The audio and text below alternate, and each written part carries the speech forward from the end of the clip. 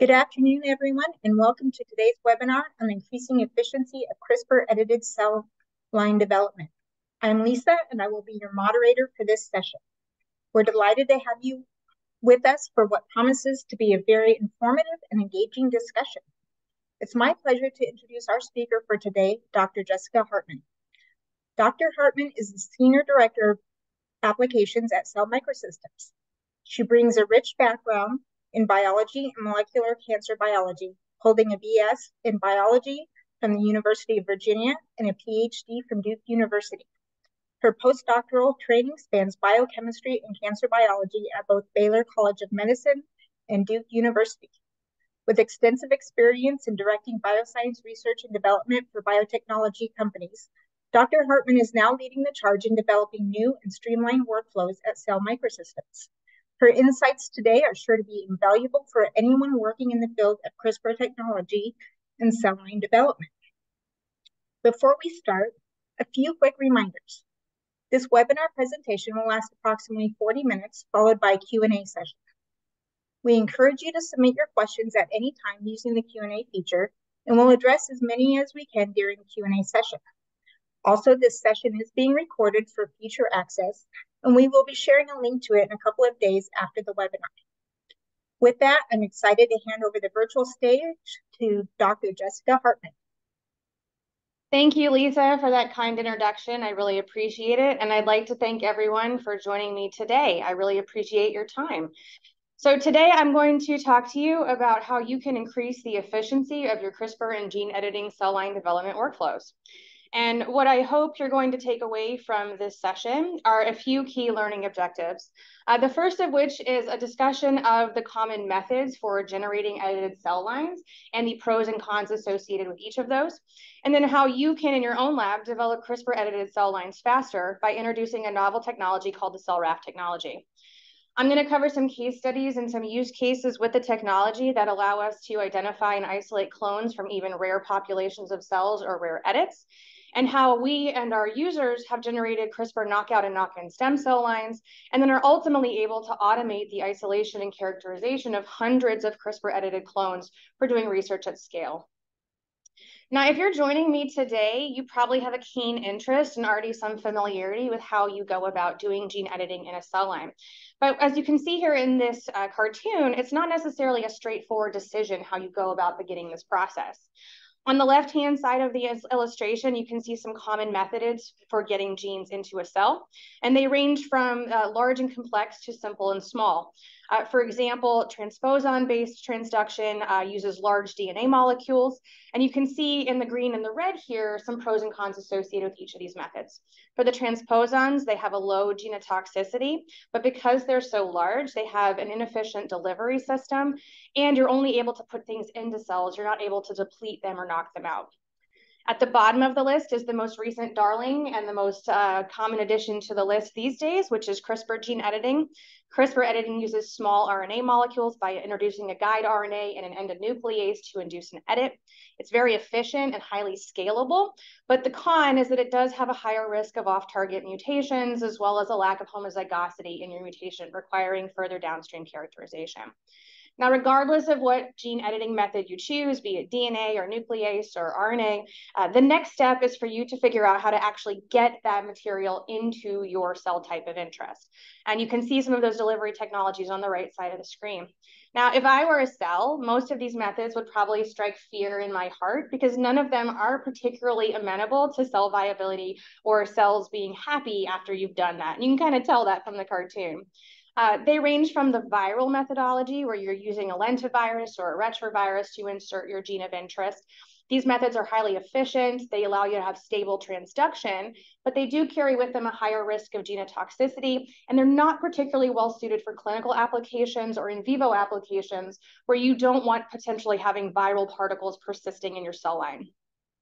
Electroporation or nucleofection is a very high efficiency process for getting these type of gene edits into your cell, because you're basically puncturing the membrane of the cell in order to get these small molecules into the cell type itself. But unfortunately, that high degree of voltage causes a lot of cytotoxicity. You've essentially punched holes in the cell, rendering it vulnerable to degradation and cell death. And lastly, you've probably been familiarized with nanoparticle-based transduction, either using a polymer or more commonly a lipid-based methodology. These methods have a very low cytotoxicity with high cell viability, but in general, they have a poor efficiency, which makes the edit of a choice much harder to find. So you can imagine, depending on what combination of gene editing and delivery technology that you choose, your road to cell line development could be quite easy or it could be quite challenging. And again, the choice of these is very dependent on your application as well as your cell type of choice. If you're using a common cell line development cell type, one of the workhorses like a CHO or a HEK cell, it may not be particularly bothersome to you that viability might be compromised or that your efficiency might be low. But if you're working with a primary cell or a stem cell or a rare patient cell, that viability, that high degree of efficiency is going to matter very much to you. So really this choice is going to dictate a lot of your downstream success.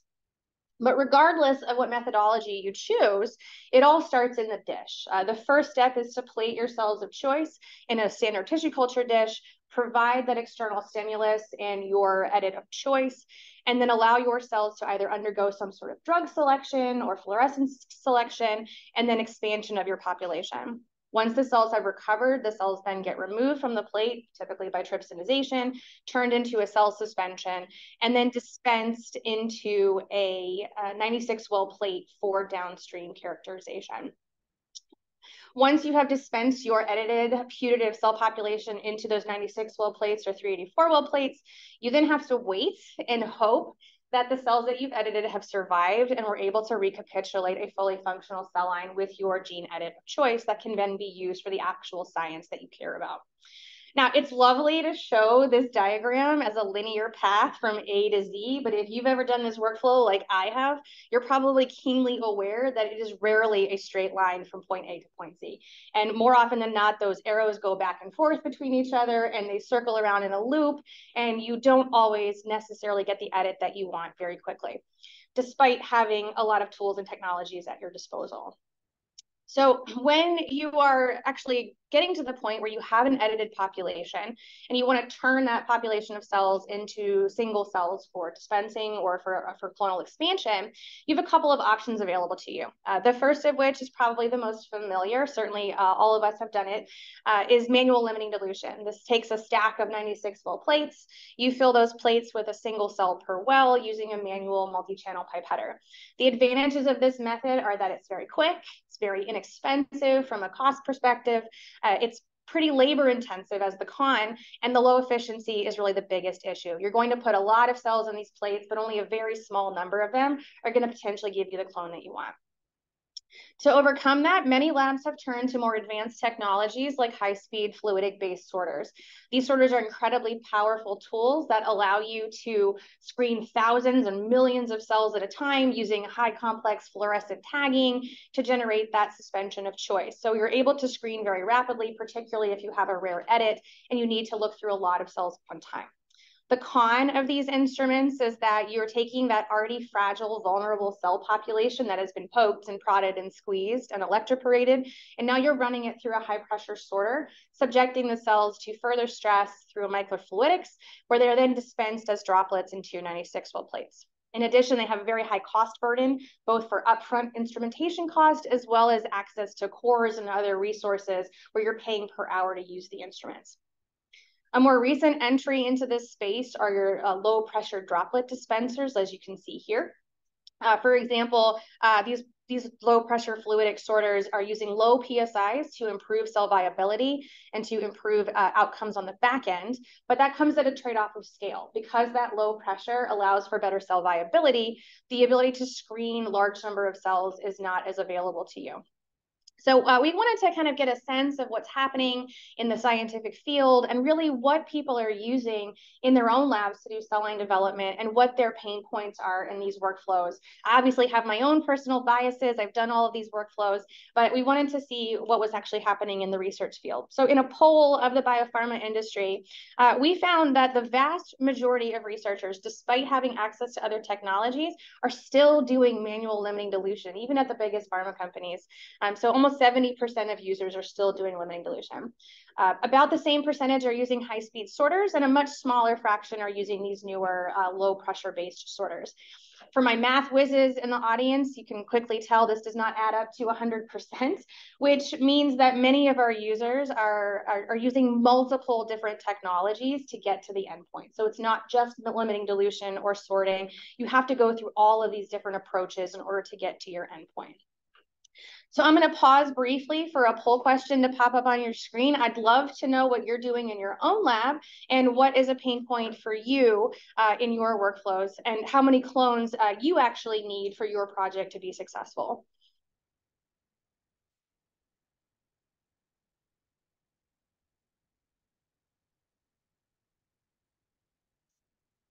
So in addition to this poll talking about technologies that we were using, we also wanted to get a sense of where those pain points were happening in the research field. And by the vast majority, you can see in the left-hand side of this graph, all of the researchers kind of came down to two main things. One is that gene editing is a highly inefficient process, and two, that it takes a tremendous amount of time. And so these are kind of corollaries to each other. If it's inefficient, it's going to take a long time. And again, as a companion to these, all of these other pain points start to kind of fall out. You don't get the number of clones that you need, so you have to repeat these exercises over and over again. You're using a lot of reagents, plasticware, media, tips, tubes, et cetera, to get to the endpoint. And at the end of the day, after all of this, you're left with a lot of 96 well plates. You have no guarantee that that colony was actually derived from a single cell, and you have to do a lot of expensive downstream characterization to prove that it was a clone, and indeed that it has the edit that you actually want. And what that means for most of the folks who took this survey is that typically for a given experiment where you're trying to achieve just one gene edit, you're screening anywhere between 10 and over 100 clones to identify just one that's right for your workflow. So I've already told you about several places this workflow can become a pain point. We know that the cells are going to be fragile and gentle and need some gentle handling after they've been manipulated and edited. You then are going to introduce more stress to them after they go through some of these manual or automated technologies where they're being flown as a cell suspension through some sort of tubing or tip, et cetera. But really the crux of it, after all of this manipulation, after all of the aspiration and pipetting and editing and whatnot, what you're really left with at the core in all three of the technologies that I showed you is a single cell in a well. And that cell has had a long road to get there.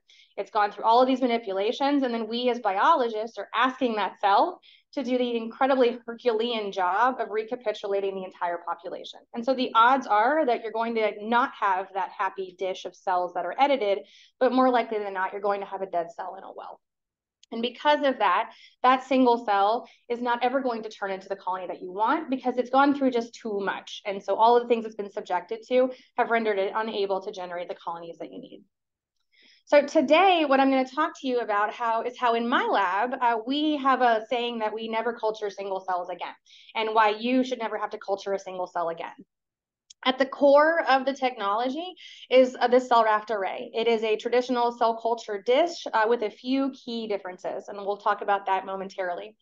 As you can see here on the left-hand side of the screen, the cell raft array allows you to perform flask-like culture of your edited populations, but it also enables for single-cell spatial resolution of your entire population. While your cells are growing on the array, they can be imaged over time using the instrument, the cell raft air system, which allows you to perform temporal scans, image every single cell within the array itself, follow them over time, and then determine if they're the cells that you want using the software, the cell raft cytometry software. This software lets us do image-based software-guided selection that allows us to narrow down the cells of interest to a population that fits our criteria. And then once we're ready to actually characterize and retrieve those colonies, it's going to happen fully automated on the instrument. And we'll talk a bit more about how this happens in detail in a few slides. But the key takeaway that I want you to remember that we're going to talk about later on is that at the end of this, we don't recover single cells. We're going to recover the colony, which means that the efficiency of the workflow and your success downstream is far, far higher. So to talk a little bit more about the culture dish and why it's so special, the cell raft array is an innovative culture plate, but the form factor is very familiar to any biologist that's ever picked up a 60 millimeter dish. It allows us to seed our cells just using a standard strip header in a small volume of media, typically 3 mils. And the cells that we're seeding, anywhere from 1,000 cells to 20,000 or 40,000 cells, are all going to share that contiguous media volume within that central reservoir shown here. Now, within that gold area you see are fabricated thousands to tens of thousands of elastomeric microwells. Those microwells are what's going to provide the spatial segregation within the microarray. As the cells settle by gravity into the consumable, they're going to filter down into those microwells by a statistical distribution, at which point they will land on what is called a cell raft and attach to the growth surface. So the cell raft shown here in the inset is a microscale polystyrene tissue culture growth surface. It allows the cells to attach and grow just like any other large-scale tea flask or dish that you've ever used in the past. But the key feature here is that it's on a microscale level, and that raft is actually fully releasable from the cell raft array when we're ready to retrieve our cells or colonies of interest. So if you look at the cartoon in the middle, you can see that as the cells settle, they can settle by this statistical distribution. There'll be some empties potentially, some singles, some multiplets, etc. But we can distinguish all of that. They'll attach to the polystyrene cell raft. And of course, all of those singly segregated cells are sharing contiguous growth media, which means they're sharing growth factors, they're conditioning the media as a unit, and therefore the cell viability of those fragile edited cells is going to be far higher than depositing a single cell into a well. To prove the point to you so that you actually believe that this is true and an advantage of culturing your cells in a flask-like culture environment, we performed this really cool experiment where we compared isolation of cells at different time points along the growth continuum to determine the effect of the number of cells on clonal formation downstream. As you can see here in the bright field image on the cell raft above, we isolated a cell raft containing just one single induced pluripotent stem cell after 1 day of seeding.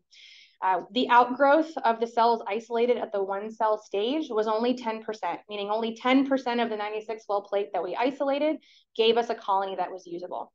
If you compare this to the limiting dilution experiment that we did in parallel with this experiment, you can see they're identical.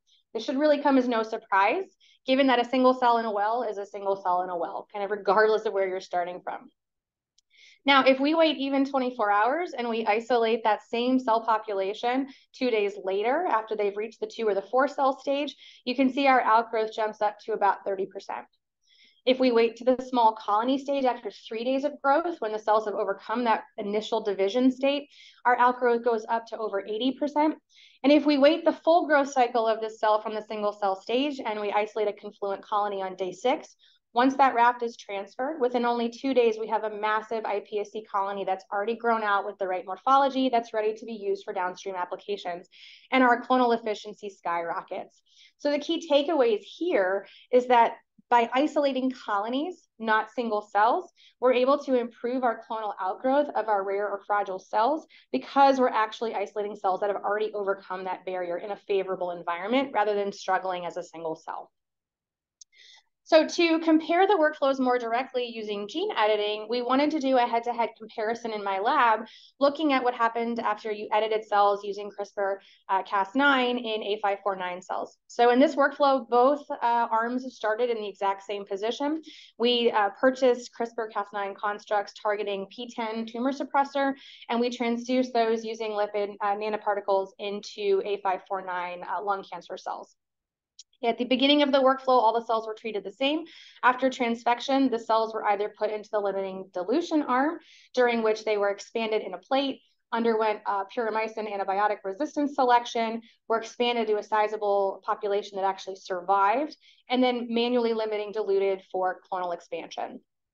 On the other side of the experiment, we took that transduced population just 24 hours after we put on the nanoparticles, and the cells were directly seeded onto the cell raft array. Once the cells were attached, they were scanned and monitored on the air system, and then those monoclonal colonies were directly isolated for further characterization and expansion off platform. So what you're looking at here is just one single example of a P10 edited A549 cultured on the cell raft array. So as you can see here in the bright field at day 0, there's that single A549 24 hours after transfection.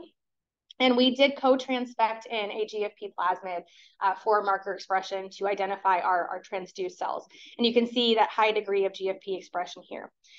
We are able to follow the growth of that colony over 6 days, as you can see in the bright field. And the key takeaways from this is that there's no pooled recovery or drug selection necessary in this version of the workflow. Excuse me, because we can seed cells on the array immediately after transduction with very few cell numbers, we're able to take advantage of that quick workflow to eliminate the need for the Hirsch drug selection. And more importantly, we're able to immediately visualize even transient fluorochromes. So this GFP is going to eventually fade. You can see that happening over the 6 days because it's not a stable transductant. And we can actually monitor that GFP and we can monitor the loss over time because of that time course imaging on the air system. This gives us a high degree of track and trace clonality. And in the case of this workflow, we had also co-transfected in another plasmid for RFP, which would be turned on in the event of a homologous recombination. So in this particular experiment, the red will come on as the editing events are occurring. So we can actually use the fluorescence, despite it being transient, to isolate clones that have a high degree of success because the probability is much higher in those cells than just a random surviving pooled population that survived drug selection.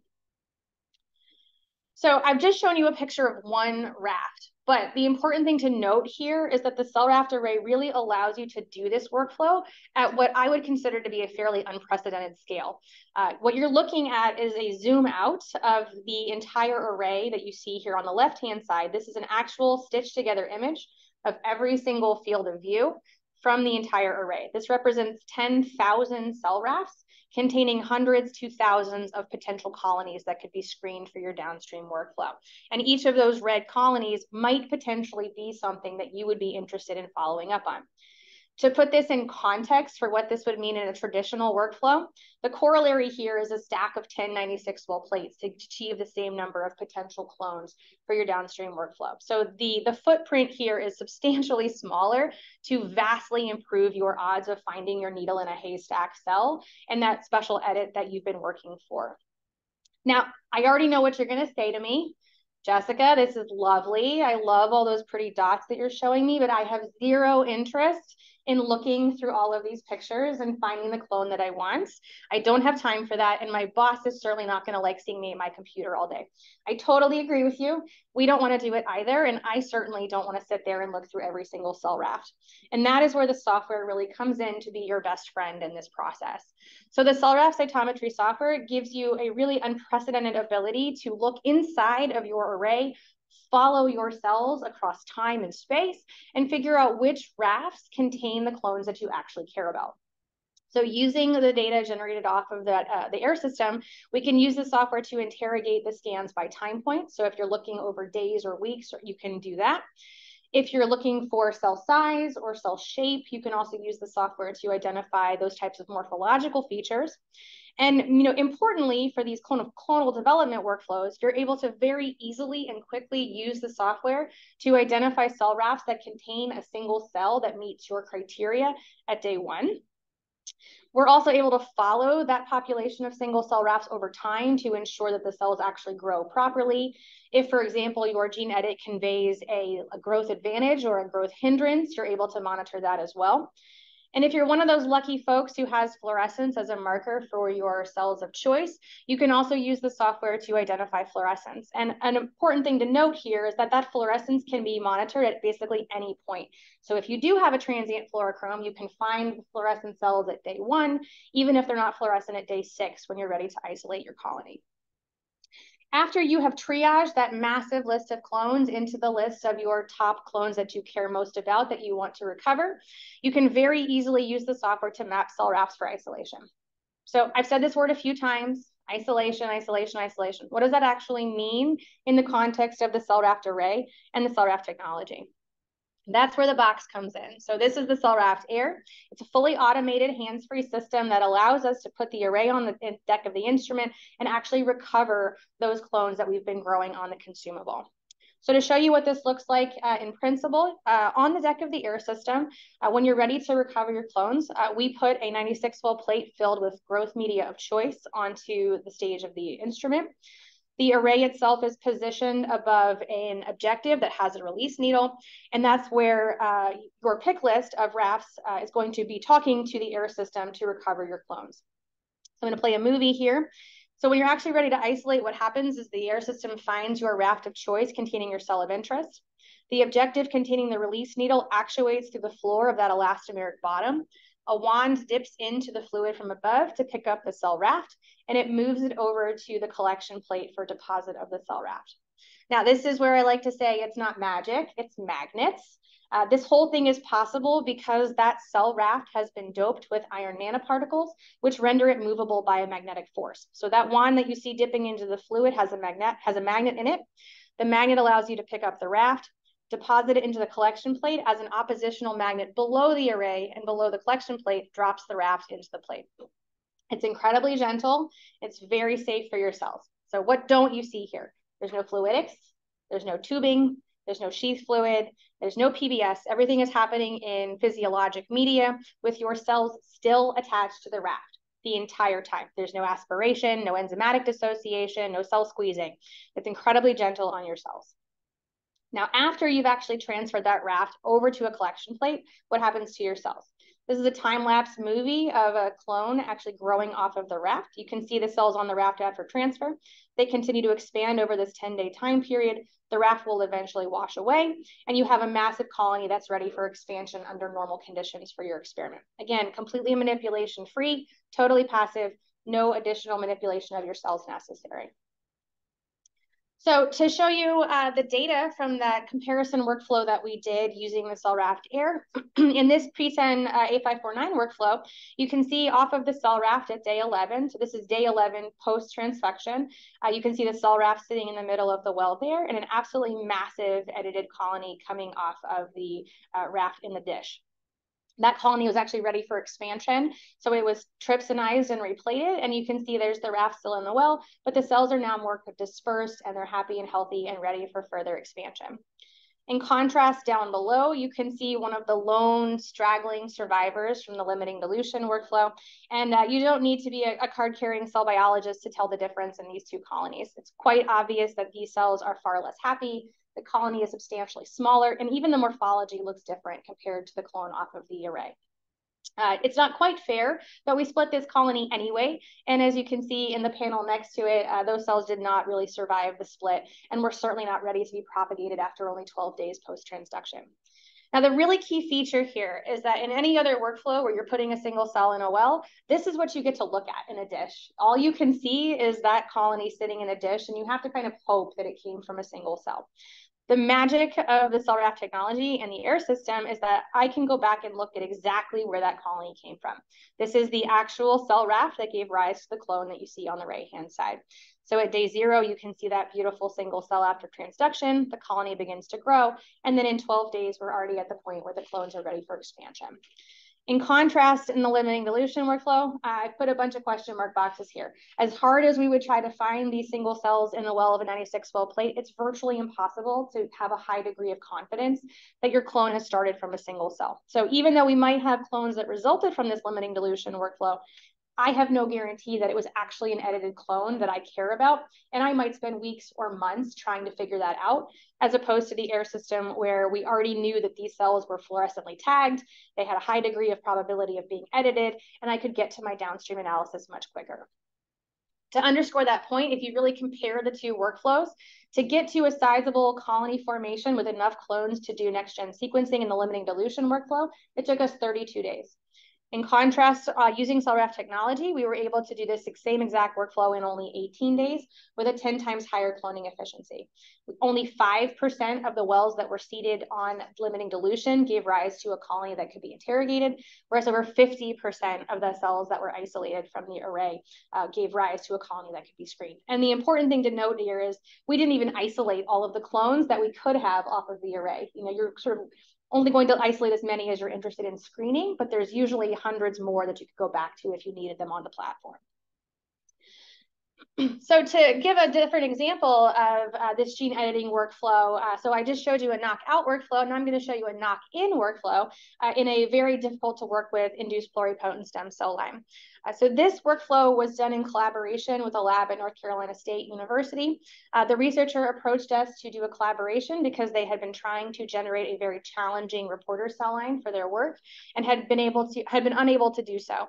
They had access to several of these low pressure sorters. as well as limiting dilution and high pressure flow sorting. And despite months of effort, the efforts had failed. The cells were not able to be transduced, and if the gene was transduced, the cells would ultimately die. So in this particular workflow, the researcher had already designed their guide RNAs and their constructs, and the goal was to knock in a GFP to their target to test in a neuronal cell line. This workflow was a little bit different for us, largely because of the efficiency of this workflow. So these cells are hard to transfect. Going back to what I said at the beginning, knowing that the cell line was difficult to use, it was a large construct, hard to knock in gene. The approach that we took was more of a pooled approach. So we electroporated the iPSCs using the electroporation method, and then we seeded them directly off the electroporator onto the cell raft array. So no recovery period, no pooled expansion, just right onto the array. We identified and isolated polyclonal cell rafts for pooled expansion because the viability of these cells was so poor after electroporation that we isolated polyclones, and then the researcher did downstream orthogonal conformation to identify which of the polyclonal pools actually had the putative edit.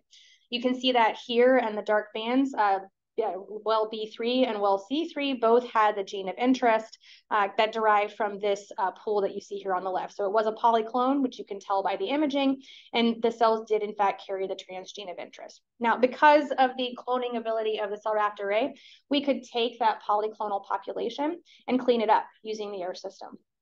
So we took the polyclonal line that was positive for the transgene, we expanded it to a sizable population, and then we reseeded it onto a new cell raft array to actually do monoclonal development. You can see an example of that here at day 0. There's that single iPSC at day 0. We can watch the colony grow, and by day 8, we have a sizable colony that's grown off raft. We were able to isolate hundreds of monoclonal colonies into 96 well plates for characterization. We expanded those clones for downstream analysis, and then the researcher again performed genomic DNA, PCR, on those monoclonal colonies to confirm the edit. As you can see here, a large majority of the clones that we provided were in fact positive for the transgene of choice. And overall, we were able to obtain 17 edited monoclonal cell lines that were correct by both Sanger sequencing and PCR, as well as fluorescence expression. And this whole workflow, starting from the polyclonal step all the way to the end characterization, was completed in about 30 days. So a vast difference to the scale and the speed at which the researcher had previously been able to execute. Now, the coolest part of this project was that they actually had plans for this cell line, and they weren't able to do the actual downstream characterization that they cared about because the poor scientist had simply been trying to get her gene of interest into the cells. After we created the cell lines and she had validated them, she was able to take the edited iPSC line that we provided to her and differentiate it into two-dimensional forebrain neurons, as you see here on the left-hand side of the screen. Those neurons were positive for the neuronal marker TUJ1. And as you can see in that sort of yellowish looking color in the spots, that is the transgene that we inserted into the cells. So the cell line works, the transgene turned on when the cells were the appropriate differentiation state, and they were able to be fully matured out to 15 weeks in a dish. In our lab here, we were able to take the same cell line and do the three-dimensional version of this workflow. So we took the edited iPSC line, we differentiated it into three-dimensional cerebral organoids using the air system, isolated those organoids off the platform, and then we're able to characterize the growth and GFP expression in that iPSC line off platform, as you can see here. So in the bright field, there's that beautiful cerebral organoid with the folded morphology, and the organoid is in fact positive for the transgene that we inserted. So I think this project really highlights how the right tools can allow you to move your science along faster instead of struggling with the very beginning upstream arm of your workflow. And you can get to the stuff that you really care about and create that cool science much, much faster.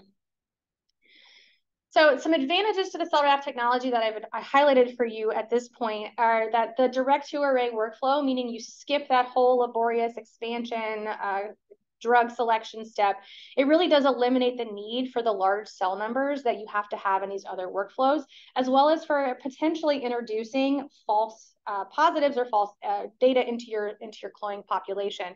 The longer you have to grow these cells, the harder you have to put them under selection pressure, the less likely it's going to be that your cells behave themselves in your actual assay. Importantly, the flask-like culture environment of the array improves the survival of even low abundance edited clonal colonies. So you don't have to worry about those fragile cells up and dying on you, because the favorable culture environment is going to improve your success of finding even those rare needle in a haystack clones. Because of this, we're able to generate these gene-edited cell lines weeks faster than traditional methods, which, as I've just shown you, means that you get to do accelerated phenotypic characterization and downstream analysis and get to that paper or that endpoint that you really care about. So to that end, everything I've shown you this far has been all internal data or collaborations in my lab, but I really like to use our user data to highlight the breadth of what's happening out in the research field with folks who have access to the cell-raft air and what they're doing in their own labs. And I think what you'll see through these next few case studies is kind of a common theme. All of these researchers are working with complicated cell lines that are hard to work with. They're trying to put in multiple genes that may or may not be large or complex. They're trying to answer questions no one has answered before, and they're trying to do it at a scale that would be incredibly challenging to do if they did not have access to this technology. So the first example that I'm going to highlight for you is coming out of the Aruda lab, is coming out of a lab at UNC. Aruda et al., they were looking at cohesin, which regulates 3D genome organization and gene expression. They wanted to use mouse embryonic stem cells to generate stable knockout lines for two different genes, PDS5A and PDS5B, to elucidate the functions of the differential cohesin complexes that form with these two subunits. They had a fluorescent marker available to them, so they used the cell-raft air system to isolate edited M-cherry or GFP positive clonal colonies from the cell-raft array. In this particular workflow, they were using CRISPR with a lipid-based transduction methodology. And as you can see here from their data, they were able to generate numerous clones for both of their transgenes of interest. They did immunoblotting to confirm orthogonally that those were in fact clonal colonies that had lost the PDS5A and PDS5B. They then used those colonies to do differential gene expression to look at the effects of transcription after the knockout of these genes. And they were able to show that the knockout lines exhibit only partially overlapping effects on their gene targets. In this next example, this is another example of a knock-in stem cell line using CRISPR technology. Simon et al. Used CRISPR-Cas9 genome editing in human embryonic stem cells, so not mouse this time, but human, that are carrying the CERT6 allele. So this is a really cool project where they had uncovered a certain variant of the CERT6 gene in centenarians, so folks who had reached over 100 years old, and they all had this common sort of longevity gene in their genomes that conferred potential longevity. It's also been shown to confer longevity in Drosophila and mice, and they wanted to investigate the effect of this particular allele on human embryonic stem cells. They used the cell-raft array to identify monoclonal colonies after electroporation using the neon, and they confirmed the editing by Sanger sequencing. They generated two independent knock-in clones for validation, and they were then able to differentiate those embryonic stem cells into mesenchymal stem cells to look at the phenotypic effects. As you can see here from the data in the blot in the right-hand box with the red outline around it, the CERT6 knock-in cells exhibited higher protein levels of CERT6, suggesting that the knock-in was successful. And they also found that this gene conferred genomic stability, which obviously plays a key role in human longevity. They also found that cells that were harboring this CERT6 allele were able to exhibit a higher degree of repair, and they also had an attenuated response to treatment with the DNA damaging agent MMS. In this last example I'm going to show you, this is a large-scale approach to looking for unintended on-target effects of CRISPR editing in embryonic stem cells. So Lackner et al. Developed what they call the safe donor approach, which stands for sequence ascertained favorable editing. As I told you way back in the beginning of the talk, one of the key issues with CRISPR gene editing is unintended off-target or on-target effects. So what this group wanted to use the air system to look at was whether or not this methodology would allow them to identify the on-target effects using the method. Using the air system after transduction, this was actually an electroporation using nucleofection, they were able to isolate 850 human embryonic stem cell clones with safe donors to detect copy number changes and clones with gene conversion. So 850 embryonic stem cell clones by any other method would have likely been highly unattainable. They isolated those clones for genomic analysis downstream. And for each of the two genes they were looking at, TEX2 in bubble A and TTF1 in bubble B, they were able to isolate 437 and 435 clones respectively, and then examine the off-target or on-target effects of gene editing, whether it was wild type, the intended missense, or whether it was both. And so that in that way, they were able to actually use the technology to get a very keen look at how this technology that they developed could improve on-target, unintended on-target effects of CRISPR gene editing. So between all of these case studies, I hope I have impressed upon you that gene editing should be easy. It should not be the bottleneck to progress, and it should not be the bottleneck to your research and your downstream efforts. And hopefully I have convinced you during the course of this talk that we have overcome a lot of the bottlenecks that happen in this workflow using cell raft technology. This highly inefficient process using the cell raft array, we can do gene editing in weeks, not months. Taking a tremendous amount of time is eliminated because we can perform rapid imaging. We can scan in 5 to 10 minutes over a matter of days, shortening the time to clonal propagation, and the cells that grow out are going to grow much faster than they would under all of these other methodologies. The scale here is going to greatly improve that pain point of not delivering the number of clones that you need, because one single array that uses 3 mils of media and 1 pipette tip is equivalent to the screening power of 10 96-well plates, which is going to mean that you're going to get hundreds to thousands of monoclonal colonies from a single consumable with very little upfront addition to your workflow in terms of media, pipette tips, et cetera. And then most importantly, you don't have to worry about that guarantee of edit or clonality anymore. I've shown you how we can visually confirm that edit very quickly using the cell raft technology, and how we can even confirm in some cases the presence of the edit or the presence of the transgene using fluorescence imaging. Which means ultimately for your research, you're going to have a much more streamlined development pipeline, enabling you to do the science that actually matters much faster and get out of the vicious cycle of selling development into the actual research that you care about. So with that, I'm going to launch a final poll question, because hopefully I have tantalized your interest and you are curious about how the cell wrapped air system can benefit your workflows and your research group. If you're interested in learning more, I would love for you to visit cellmicrosystems.com. And even better, if you are really excited about this technology and you want to request a demo or talk more with me, I would love to get in contact with you and be happy to answer any questions that you have. So with that, I'm going to conclude the presentation portion of the webinar, and I would be more than happy to take any questions that you might have. Thank you, Dr. Hartman, for that comprehensive and insightful presentation. We'll now move on to the Q&A session. I see we've already received several interesting questions from our attendees. First of all, do you need to use a fluorescent reporter or antibody stain?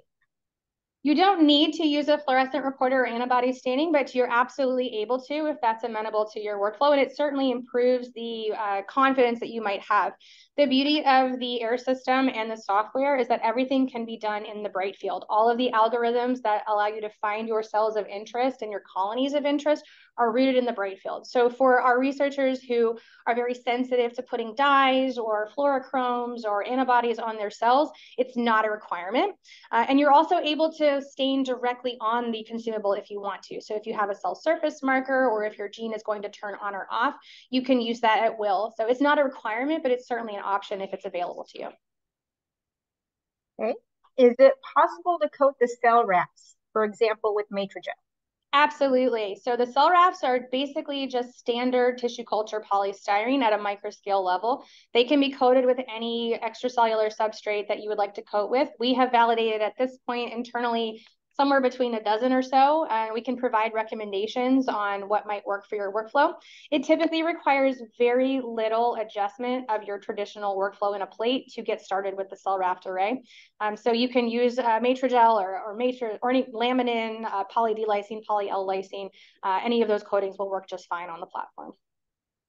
Okay, next question is, if you have more than 96 successful rafts, can you fill more than one 96-well plate? Yeah, that's a great question. Absolutely. You are only limited to isolating as many as you have the energy to isolate. You can isolate all of them as you wish. The great thing about the technology is that that elastomeric bottom is self-sealing.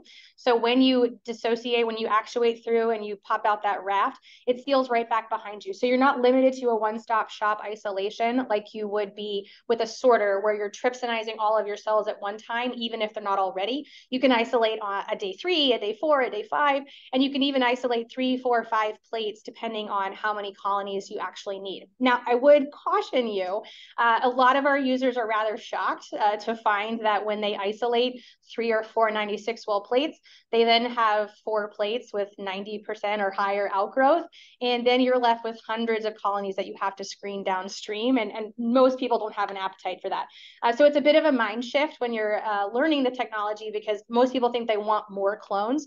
But the benefit of the air system is that you really have the right clones and as many of the right clones as you need. So you don't have to feel like you need to isolate 300 or 400 rafts to be successful in your downstream analysis. Great.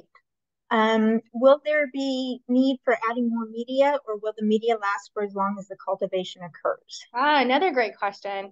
That is a little bit dependent on your cell type of choice. Now, our stem cell folks who are used to feeding their cells every day, you're certainly welcome to go in there and feed the cells at some frequency. We typically recommend half media changes rather than a full exchange because the cells are still fragile and conditioning the media. For your typical cell line development workflow with a cancer cell line or any other really robust cell type, you absolutely do not need to change the media. There's very low evaporation rates. The media will last the entire culture period because they're really only on the consumable for about 3 to 5 days. And that's kind of what we recommend because we don't want to take off that lovely conditioned media that the cells have worked so hard to condition. There's very few cells there, and you almost never really see the media changing color over the growth period on the array itself. Okay. Are we able to store the array with cells, especially if one would like to do in-from domain deletion screen? You are able to store the arrays. I'm not exactly sure what the context here is, but I'll give a couple of examples. So the array itself goes in and out of the incubator while you're doing your culture period. That's the nice thing about the instrument. You don't have to keep the consumable on the instrument the entire duration of the workflow. You can actually keep it in a standard tissue culture incubator, freeing the instrument up for other users on the platform. So you can certainly keep the array as long as you'd like it. If you're doing things off of fixed cells or fixed tissue, you can absolutely fix the array. So you can put paraformaldehyde or methanol or something like that on the array to fix the cells in place and then isolate later. And then also one of the workflows I didn't talk much about today, but was highlighted in the last example that I showed, is that group was not interested in clonal expansion. They were only really interested in downstream omics. And so you can isolate directly off the platform for nucleic acid recovery. And you could do that from either fixed or live cells, depending on your need. And of course, they can also be stored in the fridge. So once you fix them, you can store the arrays in the fridge if you need them. Okay. Can you find my rare event or low efficiency edit? Yeah, absolutely. That's our favorite workflow. It's always really fun to find that rare needle in a haystack edit. It a little bit depends on what the edit is and how rare it is, but we have been able to demonstrate as low as 1 in 1,000, and I'm guessing we could do even lower if we had to. If you have a fluorochrome, it makes it really, really easy to find that one raft with a green cell. But on the flip side, even if you don't have a marker or you don't have a clear idea of which of your rare edits are going to be there, the nice thing here is the scale is really tremendous. So even if the edit is rare and you're hunting for it in a population that is struggling in other workflows, you'll have lots of options available to you on the array that you can isolate for downstream characterization. Okay. Do you see cells that migrate from cell raft to cell raft? For example, cells move around a lot in matrigel, and if the colony outgrows the raft or microwell, there may be migration to a different population. Yeah, no, it's a good question. The short answer is no, not very often. Now, it can happen if the cells get overgrown. So we have a lot of guidance for our users internally and externally on how to mitigate that. All of these details about how you seed your cells on the platform are totally user defined. You can mitigate that by changing your cell seeding density. We also encourage users to isolate earlier in those cases because we don't want to give the cells an opportunity to overgrow the confines of the microwell. But in general, it's not a problem as long as you are cognizant independent of the properties of your cell type. And also we have different array formats. The rafts themselves come in different sizes. They come in a 100 micron by 100 micron square and a 200 micron by 200 micron square. So you can also mitigate that by using the larger cell raft format because they have a larger growth surface and they're less inclined to get over confluent on that smaller growth surface. Okay. This person says, great talk. How can we leverage technology to perform pooled screens and replace whole genome Cas9 libraries to do negative and positive screens? Yes, absolutely. We have several users who do that pooled screen approach. A little bit depends on the power that you're looking to power that pooled screen approach with and how many guides or hairpins, if you're old school like me, are in your pooled library. But you are absolutely able to do pooled screening. We have several users who do that. There's a manuscript, so whoever asked the question, if you're interested, there's a manuscript on our website. They call it RAFT-seq, where they're using a pooled genome screen to identify variants for rare diseases. And they're isolating thousands of rafts for downstream omics to look for the target knockout sequence.